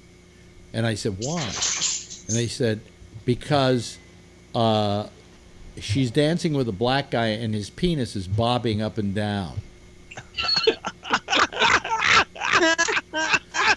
And I said, bobbing up and down, huh? Now, wait a minute. Is this the same tape where her tits are flopping up and down? They said, yeah, the very same, but that doesn't matter. His penis is flopping up and down. And I went, isn't this sexist of you to decide that a man's penis can't flop around, but a woman's tits can? And they gave in to me. Because I threatened that I was going to, do some kind of, civil suit against them about male rights. I said, he's not doing anything horrible. He's just dancing. And he has this appendage that can't help but flop up and down. Yeah, but you could put a shadow over it. No, I don't want to do that. If I've got her tits bouncing up and down, God damn it, he has the right to have his cock bouncing up and down. Equal opportunity. Equal opportunity. What were you going to say, Tony? On a personal level, did your mom ever get mad, when she saw the show, and did she get worried, oh, Alex, what are you doing? My mother would get mad if I was out late or really. My mother, my mother, I don't think ever saw Midnight Blue. Oh, okay. Okay. You think she'd be bothered if she saw it though? What is he doing? My mother would be bothered by anything. Oh, really? I'll tell you. My mother came to visit for about 2 or 3 weeks, which is absolutely grueling if you really like having a sex life. Okay, because it's kind of hard to fuck with your mother around, you know. But she can make you breakfast or something like to eat. No, so I would bring women over, and they would stay with me in the bedroom. My mother slept on the couch, and my mom wasn't going to sleep with me, and we did whatever we were going to do silently. No, shh, mom's in the other room, right? Felt like I was a kid again, so finally, it's the end of my mother's stay in New York with me, and she says, I don't like the women you're seeing. I said, I don't like the women you're seeing. I said, well, how about so-and-so? And her last name was Bergman. And she said, I don't like her. I don't like her at all. And I said, well, you do know she's a graphic artist.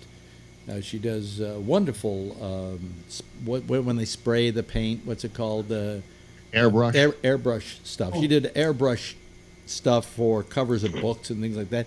And she's the niece of the Bergmans, who wrote The Way They Were and songs like that. And she said, I still don't like her. I said, did any of the women that I introduced you to, did you like any of them? He said, well, I like that Rhoda. She was really nice. And I said, really? He said, yeah, I liked her a lot. And I She was married. I said, Mom, do you know what Rhoda does for a living? And she says, no, what? I said, she's a porn actress. Well, after I got through taking my mother's tongue out of her throat and putting a stick in her mouth so she wouldn't swallow it again, I said, you just no judge a character, Mom. Let's face it. Yes, Patrick. Hey, Tony? Tony? Oh, yeah. At some point, you just have to say you don't give a shit what your mother thinks. Yeah. I mean, we all reach that point at some point in our life that we go, I don't really give a shit what my mom thinks. So maybe Like you're I told her I not. put her numbers in. I lie to her sometimes, but I don't put them in anymore. His mother is his landlord. Yeah. I was going to say, when you're living with her, yeah, it's a little different story. I hear her because I hear when she gets up, she gets a cane. I can hear her walking across the. There she goes. Yeah. Yeah, but you can bring home any But chick I you agree with you. I agree with you, Patrick. There's a point in your life when you just have to say, I don't care what my mother thinks. You My know? mother's going to be 90 in December, and she still calls me and says, did you brush your teeth? And are you wearing a sweater? Really? Did Joe still tell you, Phil? I can Did see Joe that. still tell you, though, wear clean underwear also? By the way, at the finished. last moment, because of Brian calling at the last moment, we have a full house tonight. Bravo, everybody. Yay! Yay. Can you hear me? Huh? Yeah, I can hear you. Okay, good. Yeah. A different room, different computer, same type of microphone, same type of camera, just connected to a different machine. So I was just Well, wondering. that's terrific. You know, but anyway, so Midnight Blue was it was quite a thing. You know, it was people say to me every now and then, people would come up to me and go, "Oh, I know what you did. You did Midnight Blue in New York." And I went, "Yeah, so." And they go, "Why? No. You don't want anybody to know that, do you?" And I said, "I want the whole world to know it." I said, "It's one of my finest accomplishments." I mean, The only episode I ever saw was the one you showed me called the Spermathon. oh, well, that was where I got this idea to see how many guys one woman could fuck in a night. And we got volunteers from the audience who wrote in, who wanted to be a part of the Spermathon, and they all came down. And her name was Tara Alexander, and she did 75 guys in one night. I figured I'd been watching Caligula on PBS, and the woman, what's her name? I can't remember. Messalina, I think was her name. She went and fucked like half the Roman army one night in an orgy. She had all these guys one after the other fucking her, and I wanted to see if we could beat Messalina's record, which I think was something like 50. Okay, so Yeah, this gal had like 3 or 4 at a time. yeah. Yeah, and they were all very respectful. They all wanted her to do well. I mean, it was a great. I actually had sociologists come in and watch the tapes. They were that interested in the dynamics of the whole process. But the fact that I She thought, walked on it, or so they were. well, the fact that I thought that thing up shows how sick I am. You know, that I wouldn't have told my mother about. Okay. I just want to know if she walked funny or if she sat right. Well, she was laying there most of the time. She survived it very nicely. You know, it was, but that was the only tape I had that I showed you. Yeah, that was the only one you had. Actually, you made a copy of it for me, but I don't know what I did. I don't with it. really have many tapes. I don't have any tapes of Midnight Blue. Really, that's why I saw this thing online, And now I have a copy of it. And John Rockwell says he's got some tapes, but he's having a hard time getting them dubbed off because, you know, these things were done on 3/4-inch tape. And it's very hard, number one, to get a place to do that. The one that you showed me, Spermathon, was on VHS. Yeah. So maybe it's still in your storage. Could be. I don't remember having a copy of it, to be honest. Well, with yeah, you. because you dubbed a copy off for me. Yeah. Now, Anne Rhinestone, the woman who I inherited the photography from, which is still in probate, and who knows what's happening with it, I think somewhere had tapes of, and we might be in possession of them, tapes of Midnight Blue.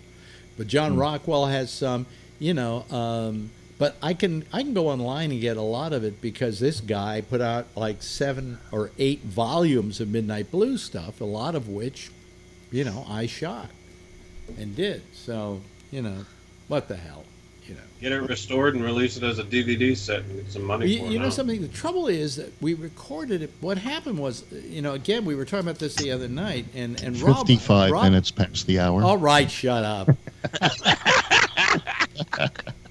And Rob may remember this because he did TV. In those days, you didn't have digital; you had tape. So if you were going to make an edited tape, you were literally recording a piece of tape onto a tape, and so it was losing one generation. Right. And so when Midnight Blue finally got on the air, what people were watching in the final production was a second generation, right? Second generation. I couldn't tell over the sneezing or the nose blowing. Yeah, who just blew his nose, by the way? That would be Not me. Huh? That was me. That was you. That was a good one. Because anything that can stop me. Anyway, the point is that you're right. It was.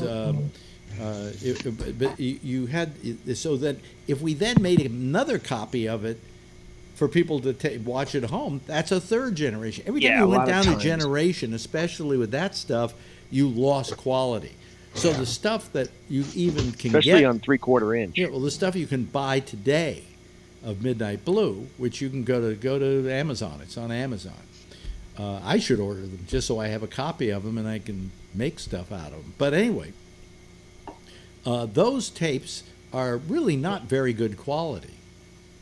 In fact, the beginning of this thing says this was recorded blah blah blah 3/4-inch tape, you know, and the quality wasn't that good, but we've done everything we can to restore it, which doesn't look like they did anything. And you always see the head switching down and then at the bottom. I got upset because the next line was, and besides, you can't shine shit. And I got a little mad at that. You know, we were... A polished turd is a polished turd. We had the best quality we could get out of that equipment at the time. But I'll tell you one thing about it being like 3rd generation, 4th generation, it got so blurry that really you created, you know, you had to fill in the blanks with your brain. You know, so now that everything's so clean and clear, porn isn't fun anymore. It was much more fun when it was an 8mm film and it was scratchy and you had to like fill in the scratch marks in your brain. It was more fun when you used to have to watch it all scrambled on your TV, wiggling back and forth. I call that Picasso porn. You know, because there it is. I could see. There's a boob. They scrambled all the channels, and it was on. 57 minutes past the hour, Gabnet, New York. Oh, shut up, Phil. You know, you take your job a little too seriously here, Phil. All I wanted to know was when I should get off so that... 58 minutes. Well, it's 58 minutes and 9 seconds. Actually, if I look back at my new cable box, yeah, I have the time there. So, you know. All right, I'm fired. I've been replaced by a cable box. You figure with the scrambled porn, you're wondering if that's a pubic hair or an errant nostril hair or facial hair. Yeah, but it was Midnight Blue, and you never saw spermatozoa. So I don't know why I said that. It's a part of my life I'm very proud of. And you know, the funny thing was when I did my life story, I don't think I ever talked about my father's dying. I don't think I even mentioned it. Well, now you got a job. You need now to I want to know why I spent 3 weeks talking, 3 episodes talking about Midnight Blue, and not 10 seconds on my father dying. Mm-hmm. I'm gonna have. I really do have to go to a shrink. It's very, very important. Anyway, Go back and edit it in or something. No? Huh? Yeah. You record it and edit. You just have an addendum. Yeah, you're like blah, blah, blah, blah, blah. By the way, my father died. Blah, blah, blah, blah, blah. And just cut it right in. And because it's digital, the quality will be pristine. Anyway, hey, say goodnight to Rob. Good night. Good night to you, Phil. Good night. You're not here tomorrow night, right? No. Phil free night. Oh, yay! That means the whole world will beat Phil free Friday. Will beat a path to our doorstep. Yes, thank you very much, Jeff. Thank you, Kevin, for joining us this evening. Brian, always nice to see you, you fine fellow. Mike, nice to have you here. Patrick, always a pleasure. Tony, always a pleasure. And Diane, a rare pleasure that you have graced us this evening. Thank you, everybody. Wave goodbye, would you? Okay. Bye-bye. Okay, we'll see you tomorrow, everybody. And that's it for tonight. Let me just hang up on everybody. Oh, what do you know? Skype is saying, how would you rate the overall quality of this video call? I will go, excellent. Okay, fine. Because it did look good tonight. They didn't exactly suck. Anyway, that's it for tonight. Stay tuned now for Jack and Amy. They do a little thing called The Intersection. And after that, at 1 o'clock Eastern Daylight Time, it's Connections. And I will see you again tomorrow night, same time, same station in life. And as always, and very particularly tonight, because she puts up with so much, if you see her, tell her I love her, okay? Bye.